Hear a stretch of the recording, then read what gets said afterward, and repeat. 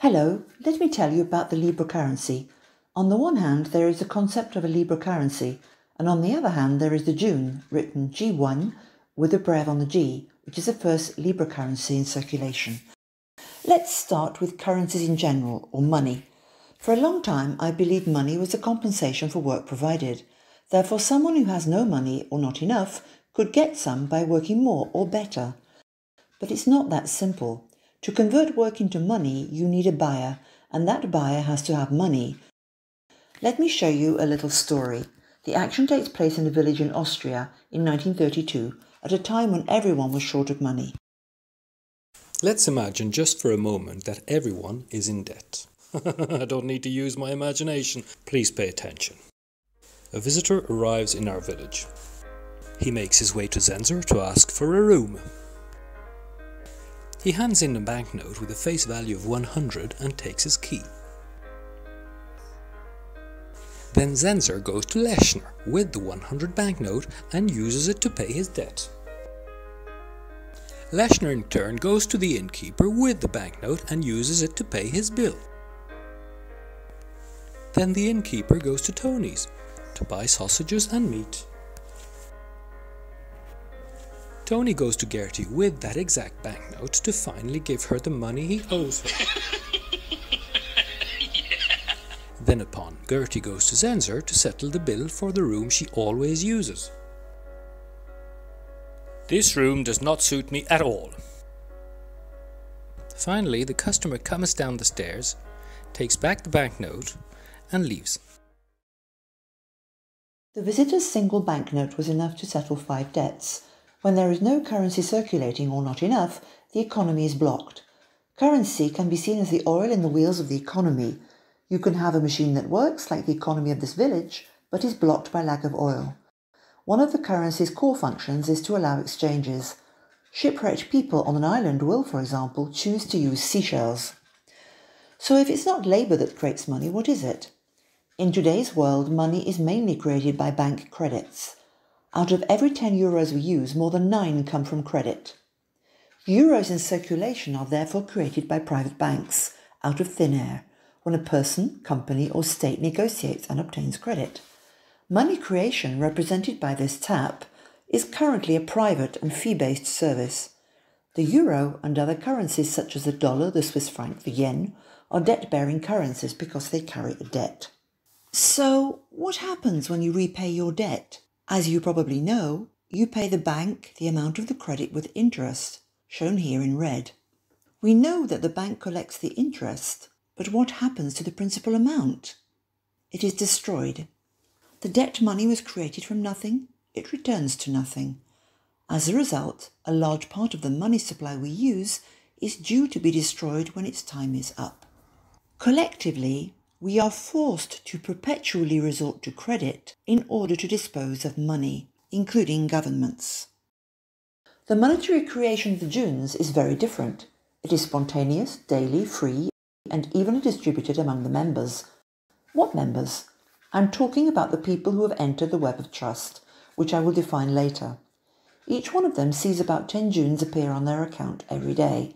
This daily amount is called the universal dividend, or UD. The currency is therefore constantly co-created by its members. It requires neither reimbursement nor interest payments. Let's look at the consequences. Firstly, access to currency is free, and it's the same for everyone. Secondly, the money supply is constantly increasing. Is this a problem? We'll answer that right at the development of the third point. If you don't buy or sell anything, your share of the money supply comes closer to the average. Let's go into a little more detail. Let's suppose that 3 people own a total of 150 Junes, then receive 10 Junes every day, and neither sell nor buy anything. 3 days later, each of them has received 30, and the shares have increased to 40, 80, and 120. Careful, I said received, but the Junes actually come from nowhere. They appear on your account out of nothing, just like when the banker grants you a credit in euros. 12 days later, everyone has received the same amount, and the shares are much more balanced than at the beginning. The more time passes, the more balanced the shares become. It can also be seen like that. Short comment. On the first day, Brian had 1/3 of the money supply. His share remains at 1/3. This means that the relative amount of money is constantly redistributed from those who have more than the average to those who have less than the average, and this automatic redistribution takes place without authoritarian intervention. Of course, let's not forget that in real life there are gains and expenses that upset these curves. Every time Aline sells a product of her work, she cashes in some dunes, and her curve goes up. If she makes a big purchase, she may end up below the average. Let us now return to the second consequence. The money supply is constantly increasing. In general, this raises a question. Does it create inflation? We've seen that you need enough oil in the wheels to keep the economy running. But what if there's too much? If there is too much currency, it loses value. You need more of it to buy the same thing, and prices rise. Let's be more specific. The money supply is constantly increasing when measured in dunes. So yes, prices in dunes are bound to rise, but it's different if you count in UD, the universal dividend. You know, the amount that appears on your account every day. Right now, it's worth about 10 dunes, but, and that's the important thing, it's adjusted twice a year to keep up with the money supply. It increases with the money supply. Let's make an analogy with the RSA, the index-linked French welfare benefit, which is indexed to the inflation of the euro. What would happen if prices were displayed in RSA, like for this car? As the RSA follows inflation, a price rise of the car would mean that the car value has increased, not that the currency value has decreased. The dune and the euro are absolute units, and prices in dunes and euros are subject to inflation. In contrast, the UD and the RSA are relative units.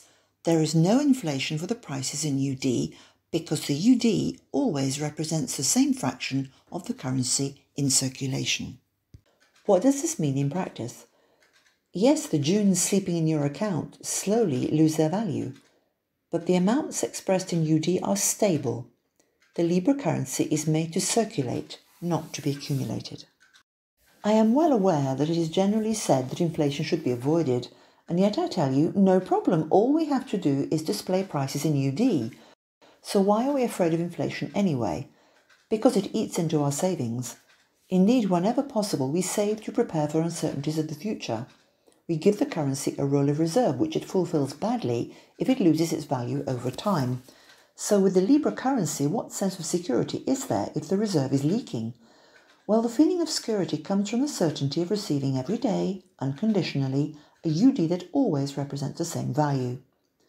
This sense of security and this unconditional universal dividend may remind you of the basic income. The basic income's ambition is the emancipation of individuals. It is about giving them the means to refuse work that is unfairly paid, to stop depending on another person, or to engage in not-for-profit activities, associations, education of children, assistance to relatives, artistic and cultural fulfillment. To achieve this ambition, the basic income must ensure an adequate standard of living. The question is, therefore, what is the purchasing power brought by the libre currency's universal dividend? If the Junists have nothing to offer, or spend their days without doing anything that could be useful to others, there will be a shortage of goods and services, and the currency will be of little value. But if their production is considered useful, the currency will be valuable. It is to be expected that some will work less than others, because of a limited capacity to work, or thanks to a low-key lifestyle. But the purchasing power brought to all by the UD depends on the quantity and the quality of the values produced by the economic agents, especially in the region concerned.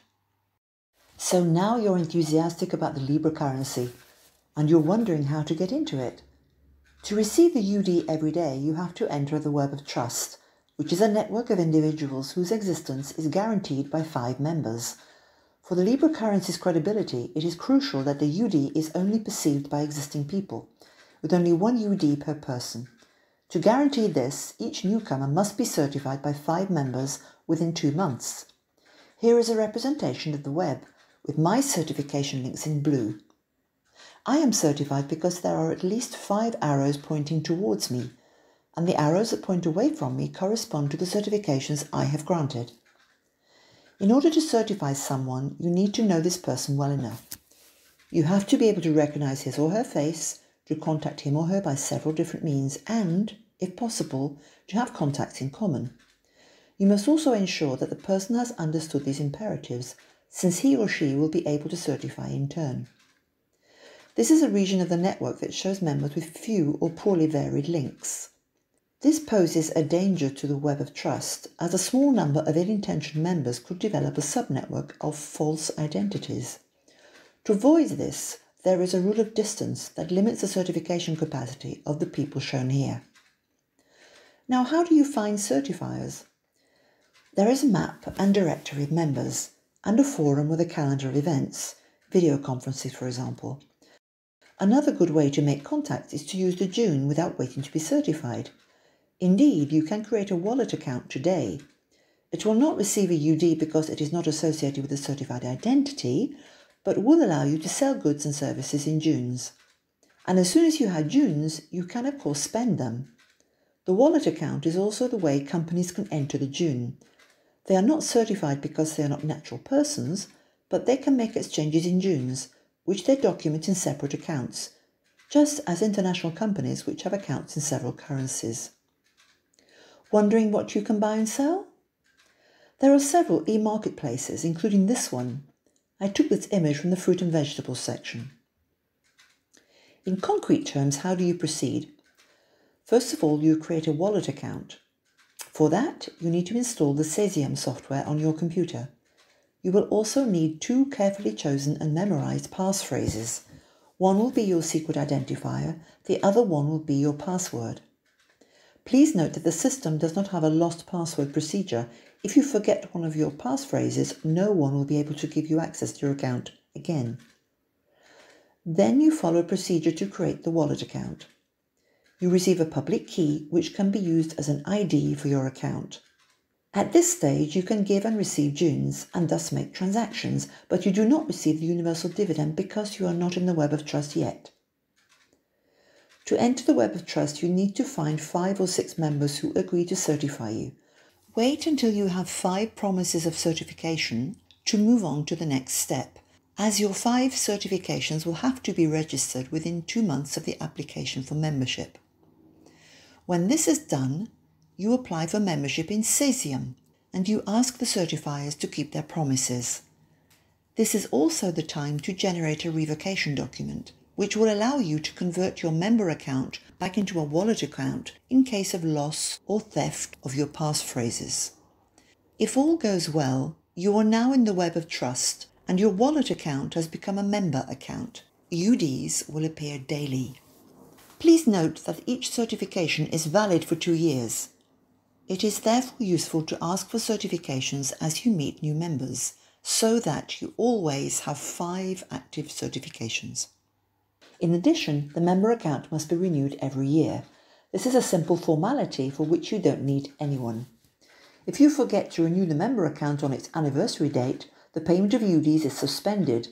After 1 more year, the account can no longer be renewed because to the system you are deceased. It remains for me to specify a few technical elements. I told you that there is no lost password service. This is because there is no central authority, just an open group of volunteer developers and users. You are strictly the only person who can access your member account. If you lose your credentials, your Junes are permanently lost. You must revoke your account and start the certification process again. Cesium, the software that you install, is an access point to the data of the web of trust and accounts. It is another software called Junitor that records and validates certifications, updates and distributes dividends, makes transfers from one account to another. Cesium and Junitor are libre software. The data itself is stored in a blockchain, that is, a distributed and secure registry. In this decentralized system, each server has a copy of all the data. These servers are operated by anyone who wishes to do so, and their number makes it difficult to falsify the data. Unlike other cryptocurrency systems, the June does not encourage a race for computing power and does not involve excessive energy expenditure. The fact that the software is Libre allows it to be reused to create a new Libre currency with other parameters. Tomorrow morning, A new libre currency may appear inspired by the first one, but with a different speed of convergence towards the average, or different frequency of UD distribution, or other rules for certifications, for example. Any team of developers can create the variant they wish. The principles of the libre currency are set out in the book Relative Theory of Money by Stéphane Laborde, originally published in 2010. If you'd like something shorter, I highly recommend RTM for Kids by Cuckooland. That's it for this video. It is accompanied by a series of links that will allow you to delve deeper into the subject.